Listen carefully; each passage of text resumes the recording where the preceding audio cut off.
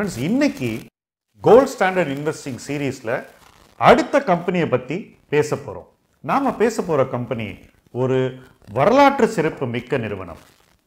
Bajaj auto என்ற நிறுவனம் 1946ஆம் ஆண்டு நிறுவப்படுகிறது. 1960ல் வெஸ்பா என்ற ஸ்கூட்டரை உற்பத்தி செய்ய பியாஜியோ என்ற இட்டாலியன் கம்பெனியோட டெக்னாலஜிக்கல் டைப்பை போட்டு இந்தியாவிலேயே மேனுஃபேக்சர் பண்ண ஆரம்பிக்கிறாங்க. 11 வருஷம் கழிச்சு 1971ல் இந்திரா காந்தி டெக்னாலஜி டைப்ஸ் எல்லாம் வெளிநாட்டில் இருக்கக்கூடிய நிறுவனங்களோடு செய்யக்கூடாதுன்னு அதுக்கு ஒரு தடையை விதிக்கிறாங்க.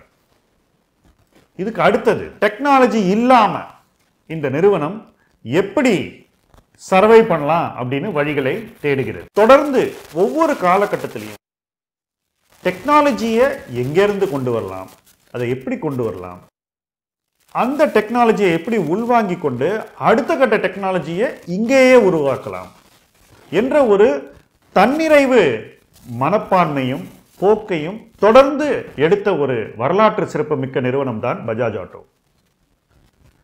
ஸ்கூட்டர் என்றாலே ஹமாரா பஜாஜ் என்று அவங்களுடைய பிராண்டோட அவ்வளவு ஐடென்டிஃபை ஆன ஒரு ப்ராடக்ட். அதே ஸ்கூட்டர்ல இருந்து அவங்க முற்றிலும் வெளியேறி மோட்டார் சைக்கிள் கம்பெனியாக தங்களை மாற்றிக்கொண்டார்கள். இந்தியாவில் மிடில் கிளாஸ் லிபரேட் ஆன மிக முக்கியமான காரணம் டூ வீலர் எக்ஸ்பான்ஷன். ஏன்னா மொபிலிட்டி தான் ஒருத்தருக்கு முதல் சுதந்திரம். ஒரு இடத்துல இருந்து ஃப்ரீயா எப்ப வேணா எங்க வேணா போகலாம் அப்படிங்கிற அந்த ஒரு உரிமை சுதந்திரம் 40 இயர்ஸ்க்கு நமக்கு மொபிலிட்டியே மறுக்கப்பட்டது. எப்படின்னாக்கா ஒவ்வொரு நிறுவனமும் எவ்வளவு ஸ்கூட்டர் தயாரிக்கலாம் என்று அரசு நிர்ணயம் பண்ணுது. அப்ப என்ன ஆகுது, மார்க்கெட்ல நிறைய ஸ்கூட்டர் தேவை இருந்தா கூட இவங்களை உற்பத்தி செய்ய விடாம அரசே தடுக்குது. ஸோ அந்த மொபிலிட்டி நமக்கு தடுக்கப்பட்ட ஒரு காலகட்டத்தில் இந்த நிறுவனம் எப்படியெல்லாம் கஷ்டப்பட்டு தொழில்நுட்பம் கிடைக்காத ஒரு சூழல்ல எப்படி இங்கேயே அந்த டெக்னாலஜியை உருவாக்கி ப்ராடக்ட்ஸை கிரியேட் பண்ணி உலகத்தரம் வாய்ந்த ப்ராடக்ட்ஸை கொண்டு வந்து அந்த ப்ராடக்ட்ஸை எக்ஸ்போர்ட் பண்ணி இது எல்லாம் 1990க்கு முன்னாடியே செஞ்ச ஒரு கம்பெனி பஜாஜ் ஆட்டோ. அரசு எத்தனையோ தடைகளை போட்டாலும் அதையெல்லாம் கடந்து இந்த நிறுவனம் தொடர்ந்து தன்னிறைவை ஏற்படுத்தி கொண்டு அந்த தன்னிறைவு கலாச்சாரத்தை என்றோ உருவாக்கிய ஒரு நிறுவனம் தான் பஜாஜ் ஆட்டோ. சரி, ஸ்கூட்டர்ல இருந்து வெளியேற வேண்டிய ஒரு சூழ்நிலை திடீர்னு வருது. ஏன்னா 84ல் ஹீரோ மோட்டார்ஸ் 4 ஸ்ட்ரோக் மோட்டார் சைக்கிளை கொண்டு வந்து நாட்டினுடைய இமேஜினேஷனை கேப்சர் பண்றாங்க. அதிலிருந்து ஸ்லோவா ஸ்கூட்டர் சேல்ஸ் குறையுது. கைனெட்டிக் ஹோண்டா அடுத்து வராங்க. 71ல் இந்திய அரசு டெக்னாலஜி கொண்டு வரக்கூடாதுன்னு பஜாஜை தடுக்கிறாங்க. அதே அரசு 80களில் மற்றவங்களுக்கு டெக்னாலஜியை கொண்டு வர வாய்ப்பை கொடுக்குறாங்க. இதன் மூலமாக எந்த அளவுக்கு அரசினுடைய கொள்கைகள் ஒரு நிறுவனத்தை பாதிச்சது அப்படின்றத நீங்களே யோசிச்சுக்கோங்க.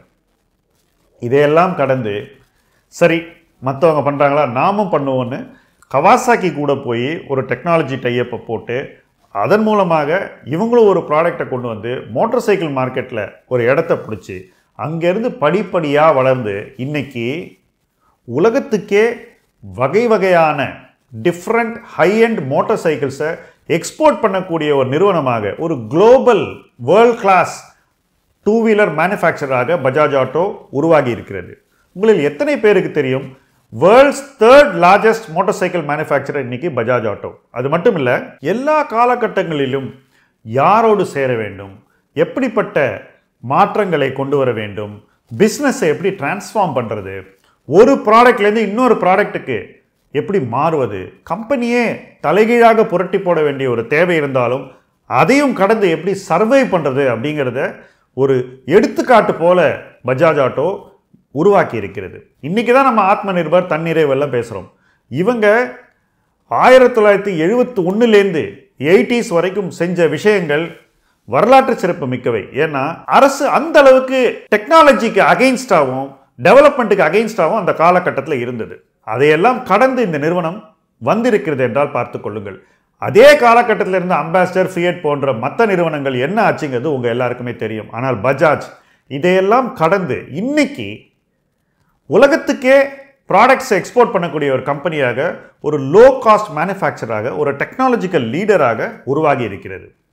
இதுக்கு எந்த அளவுக்கு டிசிப்ளின் தேவைப்பட்டிருக்கும், எப்படிப்பட்ட கேபிட்டல் அலோகேஷன் தேவைப்பட்டிருக்கும், ப்ராஃபிட்ஸை சொற்பமாக இருந்தாலும் உலகத்தை வெல்லும் அளவுக்கு டெக்னாலஜி ஏற்படுத்த எப்படி யூஸ் பண்ணாங்க, ஷேர் ஹோல்டர்ஸுக்கு எப்படி டிவிடெண்ட் கொடுத்தாங்க, எப்படி இந்த நிறுவனத்துக்குள்ளேயே மேலும் பல நிறுவனங்களை உருவாக்கினார்கள் என்பதெல்லாம் தான் இதில் ஒரு வரலாற்று சிறப்பு.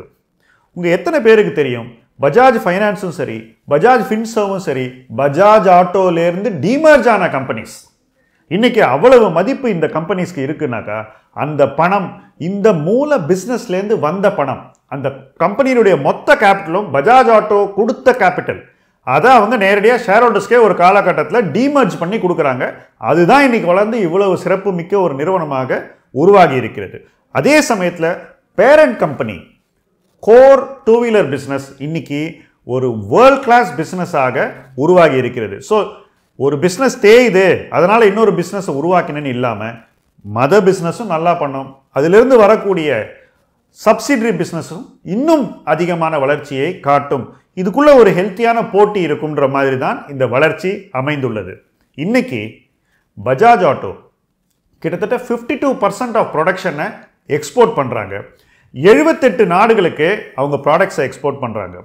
250cc-லேருந்து 400cc இருக்கக்கூடிய அந்த செக்மெண்ட்டில் பல நாடுகளில் இந்த கம்பெனி தான் லீடர்.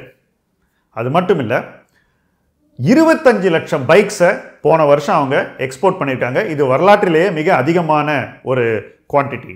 அவங்க ப்ரொடக்ஷனில் 2003ஆம் ஆண்டு ராகுல் பஜாஜ் எடுத்த ஒரு முடிவு, எக்ஸ்போர்ட்ஸில் ஃபோக்கஸ் பண்ணணும், அதுவும் டர்ன் ஓவரில் 20% 5 வருஷத்தில் அச்சீவ் பண்ணணும் அப்படின்னு நினைக்கிறார். So 2008 20% of production should go to எக்ஸ்போர்ட்ஸுங்கிறது our set பண்ண அந்த இலக்கு. இன்னைக்கு 52% எக்ஸ்போர்ட். இங்கே விற்கிறத விட வெளிநாட்டில் இந்த நிறுவனம் அதிகமாக விற்கிறது. ஸோ உலகம் பூராவும் கிட்டத்தட்ட ஒரு குளோபல் கம்பெனியாக பஜாஜ் ஆட்டோ தன்னை மாற்றிக்கொண்டிருக்கிறது. என்ன மாதிரி சர்க்கம்ஸ்டான்சஸில் அதைத்தான் நம்ம இப்போ பேச போகிறோம். ஆட்டோ டெக்னாலஜி தொடர்ந்து மாறிக்கிட்டே வருது. பொல்யூஷன் சம்பந்தப்பட்ட நார்ம்ஸ் தொடர்ந்து மாறிக்கிட்டே வருது. 2 ஸ்ட்ரோக் போனாங்க ஸ்கூட்டர்லேருந்து, 2 ஸ்ட்ரோக்லேருந்து 4 ஸ்ட்ரோக் போயிருக்காங்க, 4 ஸ்ட்ரோக்லேருந்து இப்போ ஈவிக்கு போகிறாங்க, எலக்ட்ரிக் வெஹிக்கிள்ஸும் உருவாக்க போகிறாங்க. இது எல்லா மாற்றங்களையும் செய்வதற்கு பணம் மாத்திரம் போராது, ஸ்ட்ராட்டஜி ரொம்ப முக்கியம். அந்த ஸ்ட்ராட்டஜியில் தான் இந்த கம்பெனி மற்ற கம்பெனிஸை விட ஒரு சுப்பீரியர் கம்பெனியாக தொடர்ந்து தன்னை எஸ்டாப்ளிஷ் பண்ணிக்கிட்டே வருது அப்படின்னு நான் நினைக்கிறேன். என்ன அந்த ஸ்ட்ராட்டஜி, அதை பற்றி இப்போ பேசுவோம். டெக்னாலஜியை எங்கே தேடணும், யார்கிட்ட தேடணும் அப்படிங்கிறது first part of the strategy. Second part of the strategy, அந்த டெக்னாலஜியை உள்வாங்கிக்கிட்டு எப்படி யார் நமக்கு டெக்னாலஜி கொடுத்தாங்களோ அவங்கள விட லோவர் காஸ்ட் மேனுஃபேக்சராக நம்மை உருவாக்கி கொள்வது. மூணாவது, அந்த டெக்னாலஜியை மீறும் வகையில் எப்படி நம்மளே இங்கே டெக்னாலஜியை டெவலப் பண்ணுறது.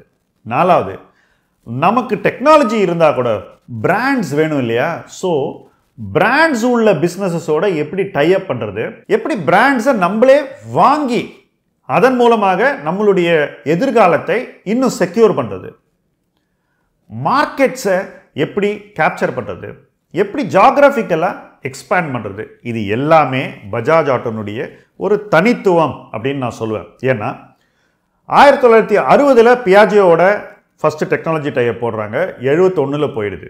அதுக்கப்புறம் கவாசாக்கியோட டெக்னாலஜி டைப் மட்டும் போடுறாங்க. அதுக்கு அடுத்தது 2003 மறுபடியும் பியாஜியோட ஒரு டைப் போடுறதுக்கு ராகுல் பஜாஜ் முயற்சி பண்ணுறாரு. அதன் மூலமாக அவங்க கிட்டேருந்து டெக்னாலஜியை வாங்கிட்டு இங்கேருந்து நம்ம மேனுஃபேக்சரிங் மட்டும் பண்ணுற மாதிரி ஒரு ஐடியாவை அவங்க ப்ரப்போஸ் பண்ணுறாங்க. அந்த ஐடியா நிறைவேறலைங்கிறது தான் இதில் முக்கியம். அதையும் கடந்து அவருடைய மகன் இந்த பிஸ்னஸ்குள்ளே வரார், ராஜீவ் பஜாஜ். ராஜீவ் பஜாஜ் வந்த உடனே அவங்க என்ன பண்ணுறாங்கன்னா, ஸ்கூட்டரே வேண்டாம் அப்படின்னு ஒரு முடிவு எடுத்துட்டு டோட்டலாக ஒரு மோட்டார் சைக்கிள் பேஸ்ட் கம்பெனியாக தங்களை மாற்றிக்கொள்கிறார்கள். இதுக்கு ராகுல் பஜாஜ் நிறைய எதிர்ப்பு தெரிவிக்கிறார். ஏன்னா ஸ்கூட்டர்னா ராகுல் பஜாஜ் அவர் உருவாக்கிய ஒரு ப்ராடக்ட், அவர் உருவாக்கிய ஒரு கேட்டகரி, அந்த மொத்த கேட்டகரியே நீ வேணான்னு சொல்றியே, மற்றவங்க அந்த இடத்த ஈஸியாக பிடிச்சிருவாங்க அப்படின்னு நினைக்கிறாரு. பிடிச்சாங்கன்றதா உண்மை. ஏன்னா ஹோண்டா ஆக்டிவா இந்த அளவுக்கு சக்ஸஸ்ஃபுல்லாக இருக்கிறதுக்கு காரணம் பஜாஜ் ஸ்கூட்டரை வெக்கேட் பண்ணதான். ஆனால் அந்த ஸ்ட்ராட்டஜியில் ராஜீவ் பஜாஜ் உறுதியாக இருந்தார். ஸ்ட்ராட்டஜி எவ்வளவு முக்கியன்றதுக்கு அந்த மாதிரி உறுதியாக இருக்கிறது மாத்திரம் போதாது. உங்கள் அந்த உறுதியை எப்படி நீங்கள் முன்னெடுத்து செல்கிறீர்கள் என்பது ரொம்ப ரொம்ப முக்கியம். அதுக்கு என்ன பண்ணுறாரு பாருங்க. ஃபர்ஸ்ட் கேடிஎம் என்று சொல்லக்கூடிய ஒரு ஆஸ்ட்ரியன் பைக் மேனுஃபேக்சரில் போய் இவர் ஒரு நல்ல ஸ்டேக்கை அக்யூமுலேட் பண்ணுறார். அதன் மூலமாக கேடிஎம்மோட ஒரு டைப்பை ஏற்படுத்தி கேடிஎம்னுடைய பைக்ஸை இங்கே கொண்டு வரார். இது எல்லாமே பவர் பைக்ஸ், ரொம்பவும் மாடல் ஃபீச்சர் உள்ள பைக்ஸ். அந்த பைக்ஸை கொண்டு வந்து இங்கே வந்து விற்கிறார். அது மட்டும் இல்லை, அந்த கம்பெனிக்கு இவங்க ஓனர் ஆயிடுறாங்க. அதுக்கு அடுத்தது பியரர் மொபிலிட்டி அப்படின்ற ஒரு நிறுவனம், அவங்க தான் கேடிஎம்மோட இன்னொரு ஓனர். அவங்களோட இவங்க தங்களை இணைச்சிக்கிறாங்க. இந்த இணைப்பு சமீபத்தில் நடந்திருக்கு. இதன் மூலமாக குளோபலி லிஸ்டட் ஒரு கம்பெனியில் இவங்களும் ஒரு பார்ட்னர் ஆகிறாங்க. அதையும் கடந்து ட்ரையம்ஃப் என்று சொல்லக்கூடிய ஒரு யூகே கம்பெனியோட ஒரு டைப்பை போடுறாங்க. 2017 இந்த டைப்பை போட்டாச்சு. அதன் மூலமாக ட்ரையம்ஃபுக்கு இங்கேருந்து மேனுஃபேக்சர் பண்ணி ப்ராடக்ட்ஸ் கொடுக்கறது தான் உத்தேசம். ஆனால் இந்த ட்ரையம்ஃபினுடைய அந்த வெஞ்சர் கொஞ்சம் ஸ்லோவாக தான் நடந்திருக்கு. அடுத்த வருஷம் தான் அவங்களுடைய ஃபர்ஸ்ட் பைக்கே வரப்போகுது. உங்கள் எல்லாருக்கும் ட்ரையம்ஃப் பானிவில்ங்கிற பைக் தெரிஞ்சிருக்கும். அது வந்து ஒரு கிளாசிக் ரெட்ரோ பைக், கிட்டத்தட்ட நம்ம ராயல் என்ஃபீல்ட் மாதிரி, புல்லட் மாதிரி.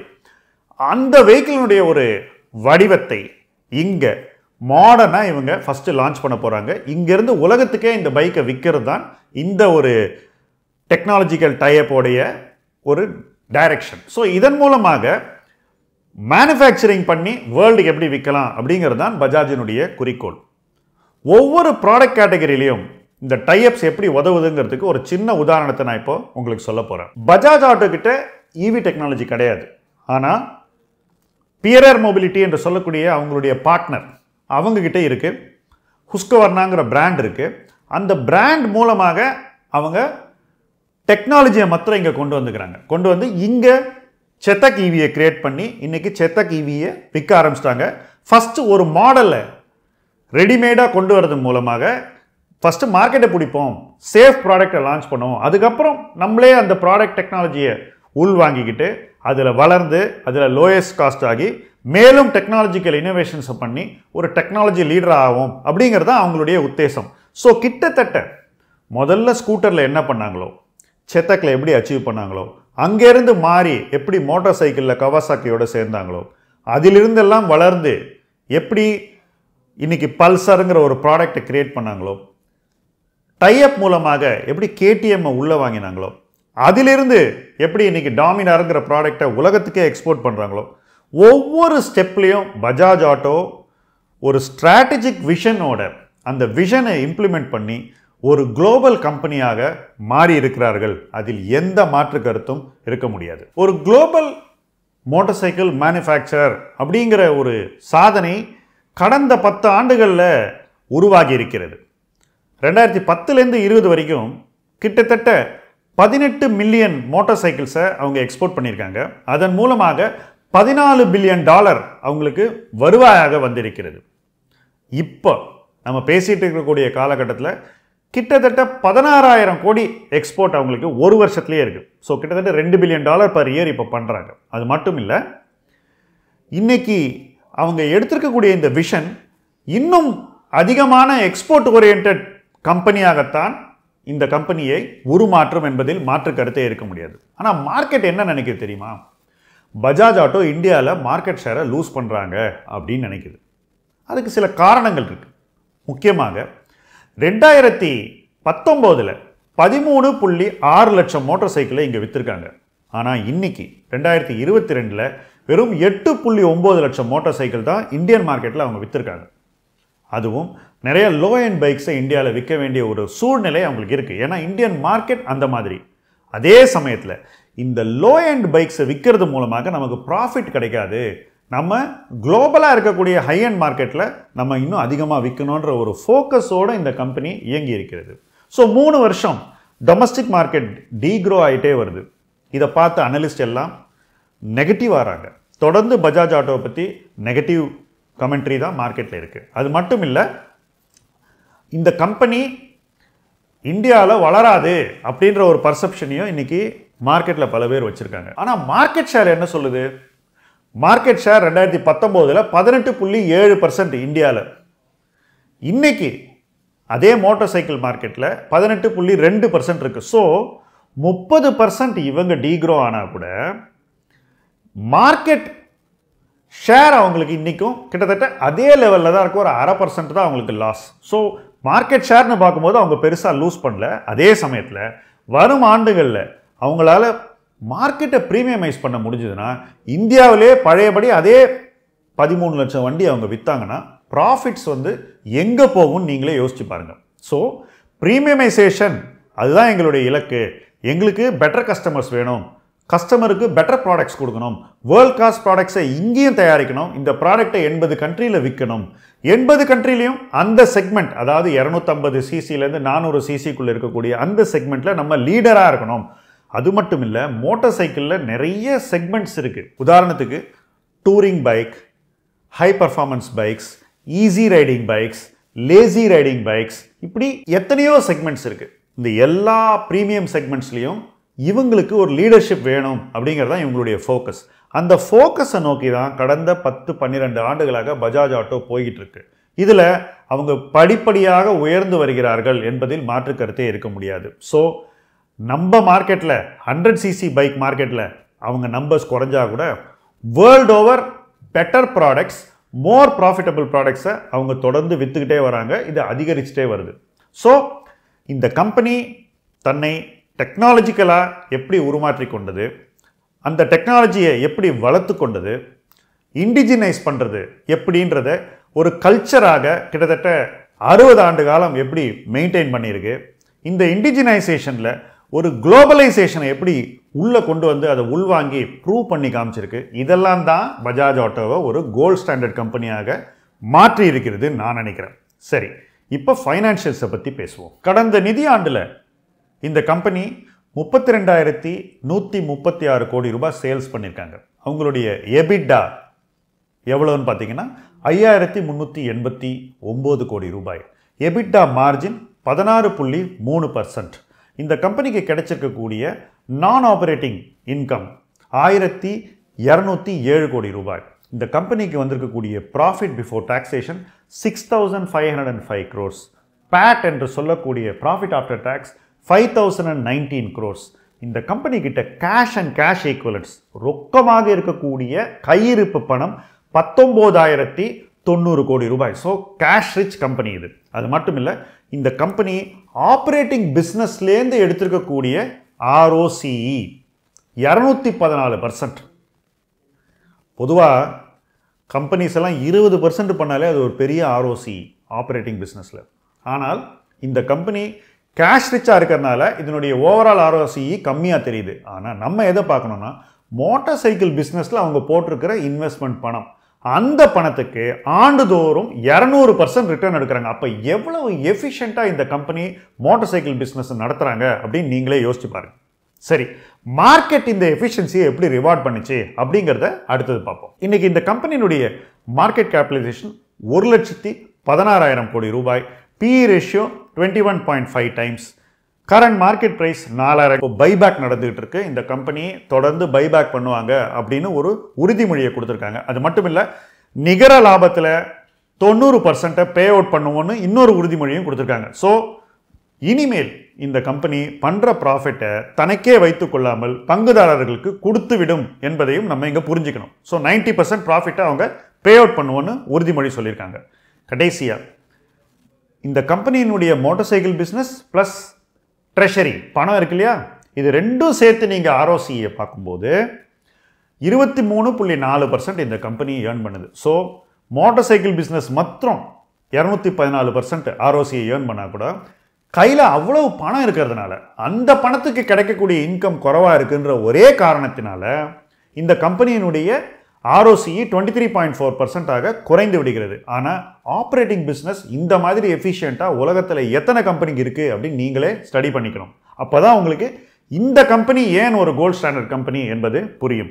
அது மட்டும் இல்லை, இதுக்கு என்ன காரணம் அப்படிங்கிறதையும் நான் இந்த இடத்துல கொஞ்சம் எக்ஸ்பிளைன் பண்ணுறேன். இந்த கம்பெனியினுடைய டெட்டார் டர்ன் ஓவர் ரேஷியோ, அதாவது கடன் கொடுக்குறாங்க இல்லையா, எவ்வளோ சீக்கிரம் அதை கலெக்ட் பண்ணுறாங்கன்னு சொல்லக்கூடிய ஒரு ரேஷியோ 15.18 டைம்ஸ். அதாவது பணத்தை 15 வாட்டி அவங்க டெட்டாஸ் கிட்ட ரொட்டேட் பண்ணுறாங்க. ஸோ ஒரு மாதத்தோட கம்மி தான் அவங்க கடன் கொடுக்குறாங்க. எக்ஸ்போர்ட் மார்க்கெட்டையும் சேர்த்து சொல்கிறேன். அடுத்தது இன்வென்ட்ரி டர்ன் ஓவர். அவங்க கிட்ட இருக்கக்கூடிய ஸ்டாக்கை எவ்வளோ ஃபாஸ்ட்டாக ரொட்டேட் பண்ணுறாங்கன்னு பார்த்தீங்கன்னா அது 17.86 மடங்கு. ஸோ கிட்டத்தட்ட ஒரு 20 நாளைக்கு ஒரு தடவை இன்வென்ட்ரியை அவங்க டர்ன் பண்ணுறாங்க. ஸோ அவ்வளவு எஃபிஷியண்ட்டாக ரன் பண்ணுற ஒரு கம்பெனி தான் இந்த company. Operating profit margin 15.4%, net profit margin 14.6%. எவ்வளோ கம்பெனிஸ்க்கு இந்த மாதிரி நெட் மார்ஜின் இருக்குது அப்படின்னு நீங்களே பாருங்கள். அப்போ தான் இந்த கம்பெனியினுடைய மெரிட் உங்களுக்கு புரியும். கடைசியாக ரிட்டர்ன் ஆன் நெட்வொர்த் அப்படின்னு சொல்லக்கூடிய ஷேர் ஹோல்டர்ஸுடைய பணத்துக்கு கிடைக்கக்கூடிய அந்த ரிட்டர்ன் 19.4%. ஸோ இந்த கம்பெனியை பொறுத்த மட்டும் மார்க்கெட் இதனுடைய இன்ட்ரின்சிக் ஸ்ட்ரெங்த்தையும் இதனுடைய வீச்சையும் எப்படி ஒரு குளோபல் கம்பெனி இந்தியாவில் இருக்குன்ற அந்த ஒரு ஸ்ட்ரெங்த்தையும் இன்னும் சரியாக எடை போடவில்லையோ என்று தான் எனக்கு தோன்றுகிறது. ஆனால் வரும் ஆண்டுகளில் ஒவ்வொரு ப்ராடக்டாக உலகம் பூராவும் விற்கும் போதும் எப்படி ஈவியில் அவங்க ஸ்லோவாக கெயின் பண்ணி ஒரு ஸ்ட்ராங்கர் பிளேஸுக்கு போகிறாங்கன்ற அந்த ஒரு ட்ரெஜெக்டரியும் பார்த்து மார்க்கெட் தன்னுடைய மைண்டை மாற்றிக்கும் அப்படின்னு நான் நினைக்கிறேன். அது வரைக்கும் எப்பெல்லாம் இந்த கம்பெனி மதிப்பில் மிகவும் குறைந்திருக்கிறதோ, எப்பெல்லாம் இந்த கம்பெனியை மார்க்கெட் சந்தேகிக்கிறதோ, அப்பெல்லாம் ஒரு கோல்ட் ஸ்டாண்டர்ட் கம்பெனியை வாங்கணும்னு நினைக்கிறவன் இந்த கம்பெனியை மெஷர் பண்ணி சரியான மதிப்பிட்டு இன்வெஸ்ட் பண்ணலாம் அப்படிங்கிறது தான் என்னுடைய கருத்து. கோல்ட் ஸ்டாண்டர்ட் இன்வெஸ்டிங்கிறது ஒரு கம்பெனியை பற்றி கேட்ட உடனே கொண்டு போய் காசை போடுறதில்ல. அந்த கம்பெனியை பற்றின புரிதலை வளர்த்து கொண்டு அந்த புரிதலை இன்னும் செதுக்கி ஒரு ஷார்பன் பண்ணி கொண்டு சரி நமக்கு இந்த விலை வந்தால் வாங்கலான்ற ஒரு அளவீட்டை வைத்துக்கொண்டு அந்த விலை வரும்போது சரியான நேரத்தில் வாங்கிறது தான் கோல்ட் ஸ்டாண்டர்ட் இன்வெஸ்டிங். அதை நீங்கள் செய்வீர்கள் என்று நம்புகிறேன். அந்த பயணத்தில் நாம் இணைந்து பயணிப்போம் என்று நான் விரும்புகிறேன். முதலீட்டு களம் உங்கள் களம். நன்றி.